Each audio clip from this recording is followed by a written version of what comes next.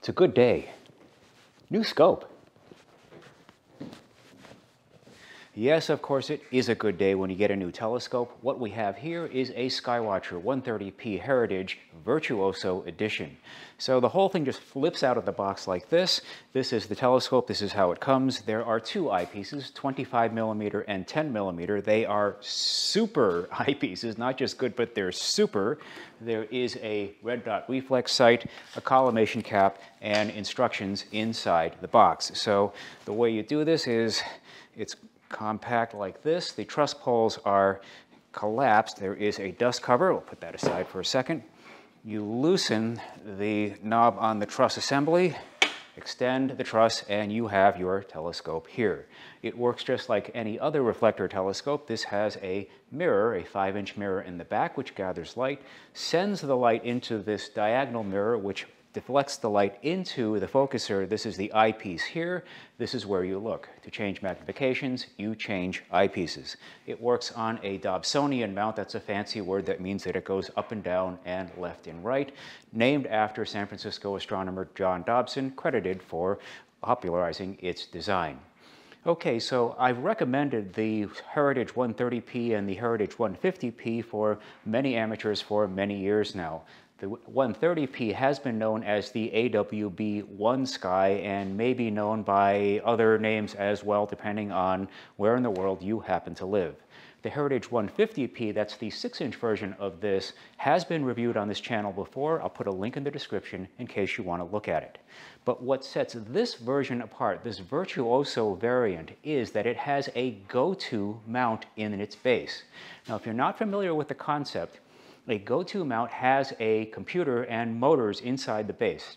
So by pointing the telescope at 1 or 2 or 3 or more bright objects in the sky, depending on which system you happen to be operating, it will then build an internal model of the sky, and it knows where it is. And by using a controller of some kind, you can get the telescope to move to any object in the sky that you want it to. So the price has gone up, of course. Prices are in flux right now, but the standard 5-inch and 6-inch versions are a little less than $300 US and a little more than $300 US, depending on where you look. These Virtuoso Goto editions are $435 at the time of filming for this smaller 5-inch version and $470 US for the 6-inch version. Interesting to note, there isn't a lot of price difference between the 5 and 6-inch versions. So one question I'm getting already on this is, if I have this Virtuoso, if I have the Goto version, can I use it manually? In other words, can I just push it around? And the answer is, yes, you can. You don't have to turn on the computer if you don't want to. There are these clutch knobs on the side here. There's one on this axis, and there's one on this axis, a little bit hard to see here, but you can just move this around and look as if it were a standard Heritage 130p. So with a telescope like this, you can see lots of things. The phases on the moon, Jupiter, the largest planet with the Great Red Spot, 2 cloud belts at least, and its 4 largest moons, and the rings of Saturn are also not a problem. As well as deep sky objects, there are dozens, if not hundreds of those that you can see depending on how diligent you are and how good your skies are. These bright deep sky objects include the Orion Nebula, the Pleiades, the Andromeda Galaxy, and many more. So the two eyepieces here are 25mm and 10mm eyepieces, yielding about 26 power and 65 power respectively. Hopefully you've seen enough of my videos by now to know to stay at the low power eyepiece for most of your viewing. The eyepieces are 1.25" standard diameter. This dovetail that the red dot reflex sight sits on is also somewhat of an industry standard. Many other red dot reflex sights will fit on there, including the Orion Easy Finder series. Also, the dovetail plate here, this green thing here, is a Vixen-compatible dovetail plate in case you want to swap things around. Little things like that are appreciated. So if you're familiar with the standard Heritage 130p, this telescope looks very similar, except that you have this additional module here containing the electronics, the computers, and the motors. So it does work off of 8 AA cells. There's a little battery pack here, or you can power it with a 12-volt DC input here. There's a receptacle here for a hand controller, which I don't have here, or if you don't have that, you can operate it with your phone. There's an app that you download, and you can do everything from your phone wirelessly. You can initialize the telescope and use the Goto function right from here. I do suspect as time goes on, this is going to get more popular. phone telescope integration appears to be an upcoming thing. Okay, so this sample was provided to me by Skywatcher. As of the present time in filming, it is very hard to get new telescopes right now. They're just not available. So I've been getting asked a lot about this model, and when I was approached to have them send me one of these, I said, sure, let's do that. I'm curious about this thing myself.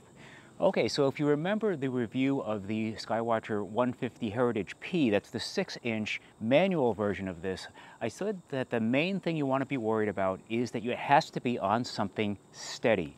And that's true here, but even more so, because I think a lot of beginners aren't aware of this. They're not aware of just how steady this telescope has to be once it's initialized. A lot of things that you might think might be steady enough aren't. I mean, this thing has wheels on it, which is not ideal. I'm actually thinking about getting rid of the wheels, but if you have the calibration all set on this 2-star alignment, say, and you just do like that, I mean, you're done. You have to start everything all over again. It has to be absolutely rock steady. I've had people say, well, just use the carton that it came in and set it on top. That's not steady enough. I've had people say, turn a 5-gallon bucket over and set it on that. I don't think that's going to work either. I've had people say, use a card table. Yeah, maybe, but the problem is a card table is wide and you're going to be leaning in to look at the eyepiece. In the dark, it's easy to bump the thing. You bump it and you've got to start all over again. Likewise, the hood of a car is not a good idea because you need 360-degree access around the telescope. You don't know where the eyepiece is going to be. Hoods of cars are also sloped and it has to be flat. So I have this table here. It's not ideal, but I can get it to work. I have had people say that there is an end table by IKEA that works. If you know that model number, somebody put that in the comments below. If you've never seen an alignment before, I'll show you some basics here, and we're going to run into what I feel is probably the biggest complaint I have about this thing, the manual. So the manual for the telescope itself is fine. There are lots of drawings and diagrams. You could show you what it is you're supposed to be doing. The instructions for the SynScan app, it's a download, and I get that there are frequent updates and you need to be able to change those things. I don't mind having a downloaded manual, but if you look at the manual itself, there's a lot of text and there's a lot of tables. There isn't one screenshot of what happens when you actually look at the app. So it's possible that you could read the entire SynScan manual and then be completely flummoxed when you actually open up the app. There need to be some screenshots of what the phone looks like, and I wouldn't mind a quick start guide as well. Well, okay, so here's how this works. You can turn, here, let's go ahead and turn this around. But you turn it on, and by the way, this continues Skywatcher's fascination with really tiny power switches. Look at how little that thing is. And once you log into the device, which I'm going to do right now, you can start the SynScan app and you get this screen here, which tells you what to do. Now, we're outside, we're doing a dummy align. It is white, and if it's dark out, if you're doing this at night, it's going to be red to preserve your night vision. Again, if you've done this before, like I've done a lot of these, you kind of know what to do, but if you're a beginner, you could be really stymied as to what you're supposed to do next. What you're supposed to do first is to tap the alignment key here, and there are a number of different alignment options that it shows you. Hopefully you know by now, don't use the 1-star alignment. It isn't accurate enough, it doesn't give enough data points, and doesn't build an accurate enough model of the night sky. I found the 2-star north level alignment to be adequate for most low power applications. So let's go ahead and do that. Now you're going to choose 2 stars to go from, and I'm just going to go ahead and arbitrarily choose Capella and Procyon. It will then move to Capella. Now, if you'll notice here, we are doing this here in the daytime. I have put this lens cap on here for safety reasons. We don't want it to go anywhere near the sun. So another thing to notice is that depending on the accuracy of your north level alignment, the first star is not going to be in the finder or in the eyepiece. It's going to be off by a little bit to a lot, in which case you're going to be tapping these arrow keys to get it centered, and then when you're done, there's this 1 or 2 arrow keys that is in red. You do that to take away the backlash. That's a nice little feature here, and I hit align, and now it's going to go to the 2nd star, which is Procyon. Now when it gets to the 2nd star, it should be closer. The alignment should be better. If it's worse, you probably did something wrong. You might want to scrap it and start all over again. And we are good. We're ready to go. We are aligned. So in this case, we have the second screen here, which is what do you want to look at? So let's tap the Deep Sky key, and it already defaults to Messier. Let's go to a cluster called M38 and hit Go To, and it goes there by itself. Now, I've done this many, many times with the 2-star north alignment. It's pretty good with the low power eyepiece operating at 26 power. It does put the object in the field of view every single time. Now, if you go to the higher power eyepiece, the 10mm, maybe not so much. I would stay with the low power eyepiece. Hopefully you've seen enough of these videos right now to know to do that. Okay, so a couple of other considerations here. You'll see that this is an open truss assembly here. The secondary mirror is exposed. You are going to be susceptible to both dew and glare. I had a humid night here once, and the secondary dewed over within about 10 minutes. I was done for the evening. Perhaps more annoying is the glare issue. Any kind of light coming around here whatsoever, a passing car, or even the glow from the app will be enough to send light into the secondary and just kind of blow out whatever it is that you're doing. So I made this thing. It's not very good. It's just a piece of construction paper here. And you don't need much, and I would just do this, and you wrap it around like this, and I just tape it here. There's a cutout here for where the eyepiece goes. That's enough to cut out the glare. So the second thing is, and this is something that's a function of the app itself. If you have a traditional wired controller like this one, the up, down, left, right keys are raised buttons, and this one's even beveled on this AVX controller. You can be looking through the eyepiece and using the keypad at the same time because you can feel where the buttons are. On the phone, you can't feel where the buttons are, and this can be a problem because you have to look through the eyepiece and you can't be looking at the keypad at the same time. So you're going to be looking at the eyepiece, looking at the phone, looking at the eyepiece, looking at the phone. It takes a little while for you to get good at this. Another thing that beginners need to know is, I've done a lot of these, and I was able to figure out exactly what goes where, but if you're a beginner, don't count on getting the alignment right the first time. And probably you're not going to get it right the second or third time either. And in fact, I'll just tell you, there are these two little arrows to the left and the right of the keypad itself. Those are the slew rate buttons. In other words, it goes from 1 to 9, and you can raise or lower the rate that the keypad moves the telescope. 9 is the highest. There is a number in the middle of the keypad that tells you which rate you're currently selected at.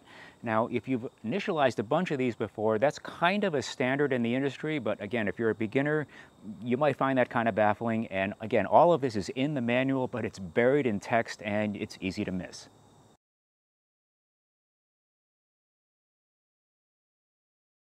Well, okay, let's say you're an advanced user and you want to try some other stuff out.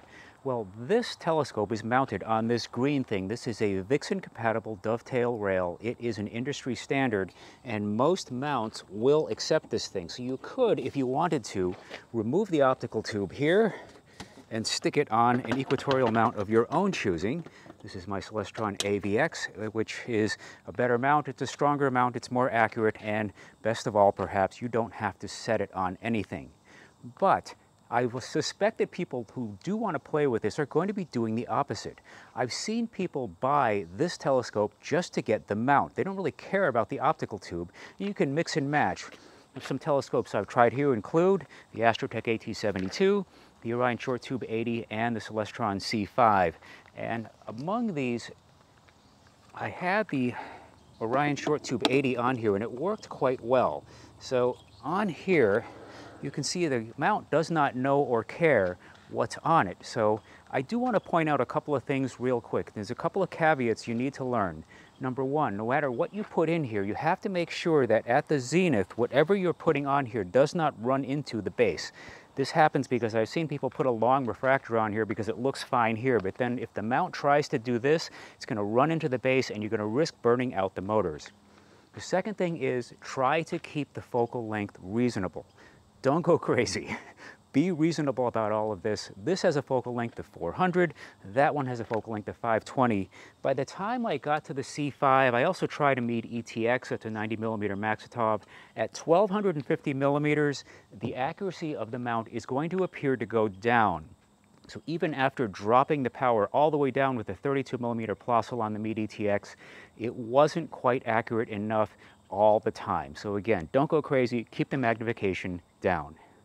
Okay, so the other advanced thing you can try is some very basic, and I want to put the stress on the word basic, astrophotography. The manual does have a section on astrophotography. I've got some conflicted feelings about that. You're not going to be doing any serious astrophotography with this telescope. It's a basic scope, and you're going to be running into some frustrations right away. But you can, if you want to. I have this Webcam Planetary imager. The eyepiece comes out like this, and you can put this in here and try some basic imaging. Now, I do want to stress this was not easy, nor was it fun.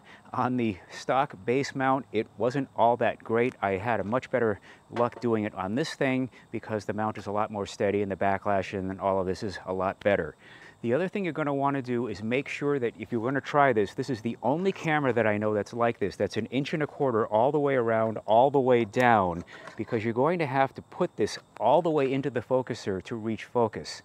This is the ZWO ASI 120mm Mini, and even ASI's larger cameras have a flange on them that prevents them from getting you in there. It's another reason why astrophotography is probably not going to work. Your DSLR cannot go in far enough to reach focus. But I did manage to get this image of the moon. It's not half bad. Okay, so with the app, I haven't even scratched the surface of all of the features available in it. I'll let you discover that by yourself. So, any complaints about this thing? Well, they're fairly minor. Number one, some people do not like helical focusers. I get that, but this was done, I'm sure, in the name of cost and of weight. Also, the lens cap here was awfully loose. I had to shore it up with some sticky backed felt. Loose dust caps seem to be a thing in our industry right now, and hey, I've just modified a review sample. Oh no, does this mean I'm on the hook financially for this thing? Also, the 10mm eyepiece is adequate. I didn't think it was all that comfortable. It is labeled long eye relief. I'm not sure how they're defining long eye relief. I felt I had to put my face on my eye, almost right on the eyepiece itself, to see the entire field of view. Other than that, it's a pretty basic telescope, so don't expect miracles out of it. And again, find something sturdy to set it on. Be patient with the electronics. Be reasonable with the magnification, and I would forget all about the astrophotography. Other than that, I think this is a pretty good telescope for beginners. You can have a lot of fun with this, and it can teach you a lot. It may also be suitable for people looking for a second or third telescope, or for filling in gaps or niches in larger collections. And finally, as this is a new model, this is the only one of these I've ever seen. So if any of you have one of these in your collection, please let us know how yours is in the comments below. Thanks for watching, and I'll see you in the next video.